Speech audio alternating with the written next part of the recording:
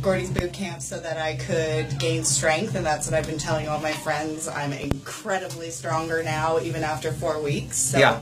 It's been an incredible class.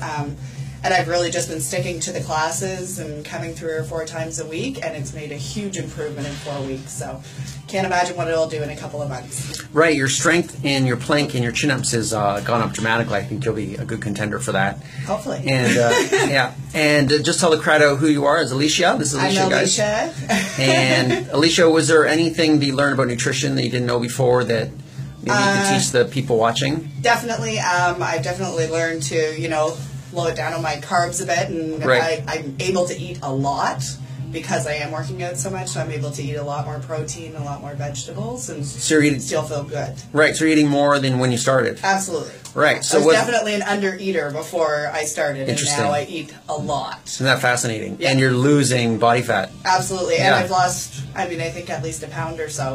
Of fat. Yeah. Pure fat. Yep. In a month, which is amazing. And you've put on muscle tissue. Yeah. In a month, too. So that's great. That great. was my main goal, is putting on muscle. So yeah, sounds like you did it. All right, let's keep it going. Thanks. Okay.